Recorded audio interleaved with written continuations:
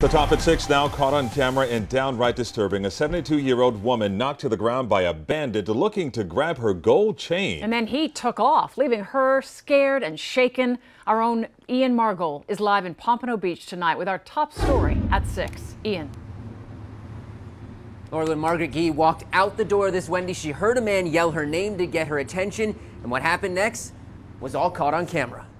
Obviously, this man has no regard for someone's health and safety. Police say a simple gold chain sparked this violent attack on a 72-year-old woman. Margaret Gee didn't want to be recorded, but told Local 10 she noticed her attacker before going into the Wendy's, but lost it when he walked into the restaurant in front of her. After the meal, you can see she walks out, and that's when she says he yelled to get her attention and grabbed her necklace as she turned around. Grabs her violently, pushes her across the sidewalk, and then eventually rips the necklace right off of her neck. Although Gee says her head banged against the ground as her attacker struggled to rip off the necklace. Fortunately, she says she wasn't badly hurt. She even refused medical treatment. Fortunately for her, she didn't have any serious injuries and was able to walk away from this incident.